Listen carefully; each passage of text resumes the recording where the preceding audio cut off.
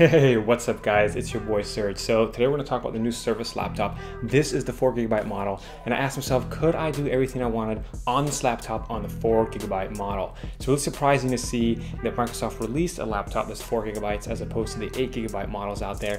But we're going to talk about all the models today, and I'm going to tell you which one is right for you. So the first thing we're going to do is do a quick unboxing. We'll talk about the design, how this laptop is crafted and all that. We'll do some testing on it, and we'll talk about gaming. So let's take a look at the review. All right, so let's pop this bad boy open. Got my handy dandy knife here. Let's open this up. Oh yeah, nice satisfying shrink wrap. Let's get that removed. Yeah, all right. Wow, look at that. That's really simple design. I like it. All right, let's take a look at the charger real quick. One thing I've always been fond of with Microsoft is their chargers. They have these magnetic-based chargers, which are really awesome. They even have a built-in phone charger or built-in mobile device charger. So you can plug in like your Android devices or your iPhones. And then here's the magnetic charger. It just clips on. Pretty cool stuff. All right, let's take the shrink wrap off the actual laptop. Man, this thing's light. Wow. All right, let's peel that off.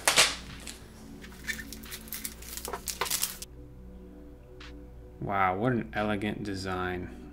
I'm really surprised that Microsoft actually made something like this. It's very simple.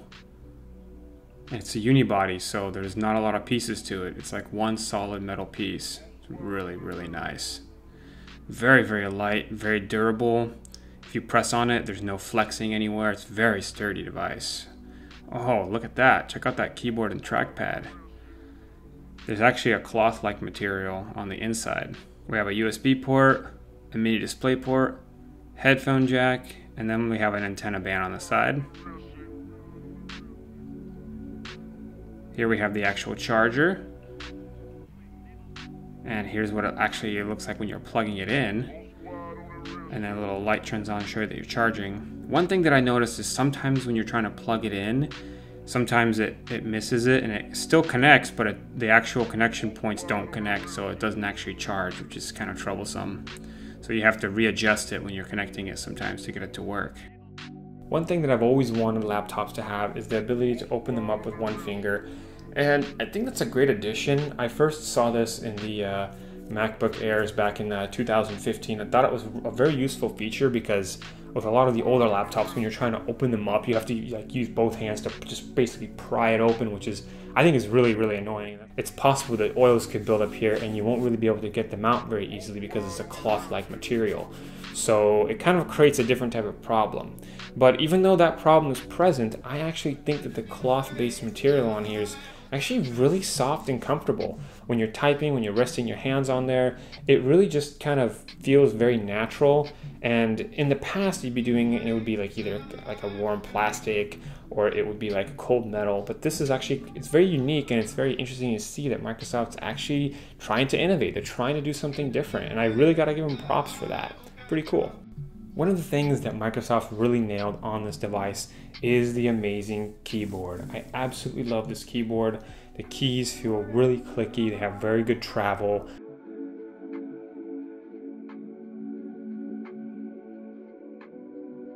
So as you can see, I'm pressing down, nothing's happening. That's because that's where the hinge is located. But one thing Microsoft's lagging behind in is the trackpad technology. So the trackpad itself feels nice and smooth. Click at the bottom just fine, but as you approach the top, the clicking becomes a little bit harder, which I find annoying, and it's just a feature that they really just have to fix. Pretty much any laptop out there that you're going to buy nowadays, you can click at the top just fine, and it's just kind of one of the older type of styles that they've been using, and it's like, doesn't make any sense why they even have that. I want to ask you guys a question. Which particular model are you thinking about getting? Are you going to get one of the higher end models of this laptop, or are you thinking about getting a different type of laptop? If you guys have questions, be sure to leave them down below, and I will be definitely getting back to you guys. All right.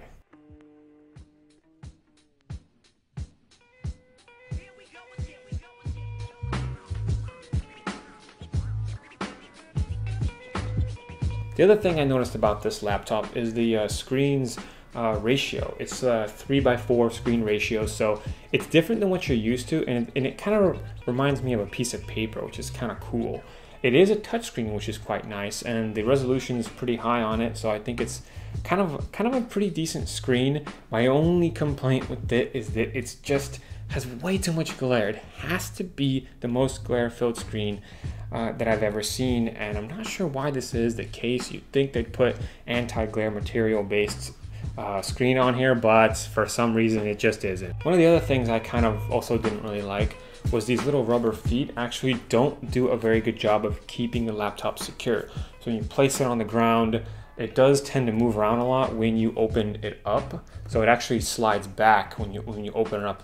That's because the rubber feet don't have enough surface area on the ground. So the thing moves and the rubber feet just aren't very effective. Just kind of a little annoying nitpicking thing that I kind of noticed, which I kind of don't like. This laptop also doesn't have an SD card slot, which is kind of annoying because if you are somebody who takes pictures with the camera or video, you won't really be able to put your SD card slot in here. There is a slot that kind of resembles an SD card slot, but this is actually the charging unit. If you watched this far, thank you for watching, and I wanted to inform you that if you had any questions, that I am answering all questions in the comment section below, so be sure to subscribe and ask a question, and I'll definitely be getting back to you. Alright, so let's talk about gaming. So I've decreased the graphics down to medium. We have it at 1920 by 1080p, and it still lags. I've figured out that Counter-Strike pretty much is resolution dependent, and it really has nothing to do with the textures. So just put the resolution down to 1400 by 1050, and you should have playable frame rates at around 50 to 60. Same story with League of Legends. Essentially just decrease the resolution down to either 1080p or something a little bit below that, and you can keep the graphics, the textures and all that maxed out, and it's going to look pretty good. And yeah, plays really well actually. If you wanted to do some light gaming on here, you could definitely do it. One of the biggest downsides is actually the noise level that this laptop makes. It makes around 45 decibels and it gets extremely loud, so don't recommend using it in a quiet area as it will get loud if you ramp up the CPU usage to around 80%. Now the thermals of this laptop are actually what make it very interesting. Because it has the cloth insulation at the top, you actually don't feel a lot of heat. You feel some heat at the bottom metal aluminum portion when it's like resting on your lap, but when you have your arms on the palm rest, it's only about 35 to 40 Celsius, which is really surprising for a laptop that's made from metal. And then you also have a little vent in the back here, which is totally normal. You see this on all kinds of laptops. Gaming will make it hot, but it's not really a problem. Alright, so first things first, let's talk about this laptop's shortcomings. So the 4GB RAM is only going to be limiting for content creators. If you're just a student and you're going to college and you're not a content creator of any type, you're probably not going to need to get the higher gigabyte model. 4GB is good enough for just about anything you might do out there, except for things like video editing, like doing 3D modeling, doing simulation type work, anything that's a very compute intensive task. And if you even have to ask, then chances are you don't need the 8GB RAM. I've noticed that even with 4GB, I'm able to do just about everything that I want to do on the laptop. I don't have too many issues with just browsing the web or doing a little bit of gaming on the side. Everything seems to work. But note that if you are a content creator, this will be a limiting factor for you. And based on the pricing, Microsoft kind of makes this laptop a little bit more expensive than all the other laptops out there. If you take a look at this little list that I created, you'll see that at the price range, you're realistically kind of overpaying and getting underperforming specs. But in most scenarios, like I was telling you earlier, the 4GB will work. But there are other options out there for you, so keep that in mind when shopping. So Microsoft sells a couple different computing devices. You have the Surface Studio, which is their desktop counterpart, and then you also have the Surface Pro lineup, which they've already released about 5 different Surface Pros.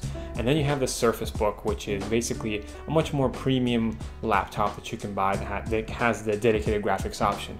But now they've released this Surface laptop, shockingly thin. If you look at it, it has these nice little edges that taper off, and it feels extremely comfortable when you're holding it.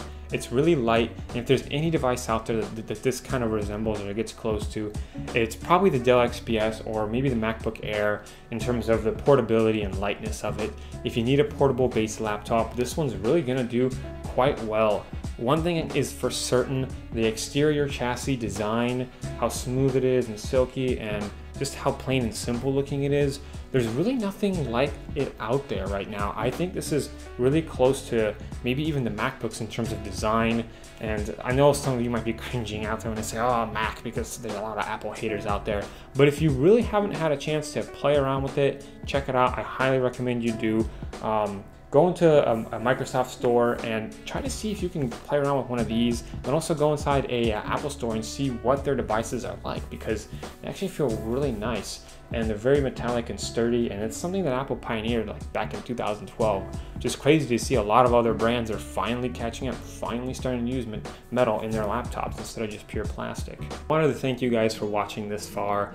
I really appreciate it. If you haven't subscribed yet, I highly recommend it because you'd make a great subscriber. If you have questions I haven't answered, I'm definitely going to be sticking around to answer all of your guys' questions. So be sure to leave a comment down below and we can have a discussion about which laptop you should get, or any other type of tech related question that you may have. Just leave a like and comment down below and we'll definitely get to talking about it. I wanted to ask you guys, which laptops should I review next? I know a lot of you are looking at other brands out there. There's a few newer brands out there like Razer and a couple other gaming-based laptop brands out there, and I want to review all of them. I want to be a tech channel that you guys can trust and go to often for all of your tech needs. So if there's a particular type of tech that I have not covered, I want you to leave a comment down below letting me know what kind of video you want me to make. The whole point of YouTube is to be interactive and to communicate with you guys, and that's what I'm trying to do. So let's communicate. Thanks for watching, and definitely check out some of the cards here at the end. I have one video about how to make your own PC. You don't have to follow the brands. You can go rogue and build it yourself.